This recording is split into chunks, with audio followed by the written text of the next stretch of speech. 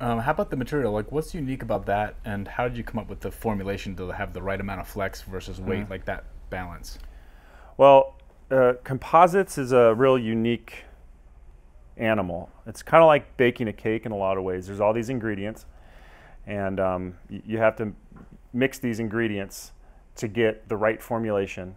And just like if you want a really good meal or something, you also need a really good formulator, which we call a formulator in our business. And these guys are the ones who actually take all this material, all these ingredients, and mix them together to make a formulation.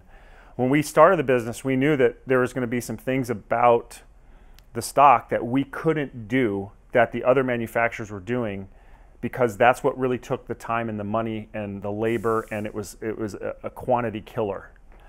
So we had to find strength and weight reduction and some of those other things in other ways. And one of the ways that we wanted to do it was through being the best at formulating. Now, we don't formulate our own materials. That's not our forte, but we have someone who's an expert in the business formulating the materials for us. And whenever we need a new formulation or wherever we're trying to do something unique, that formula can be changed and modified to fit a certain type of stock or a certain type of application that we have. So it's a really unique thing. It's something that, unless you're in the business, unless you're around composites, it's super foreign, and in a lot of ways it's a very small niche, I guess, in all business.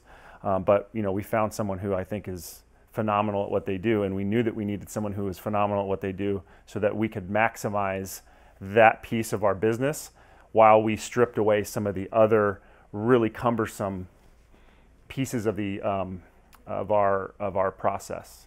That is what would make us able to produce high quality stocks at the right price, at the right quantities.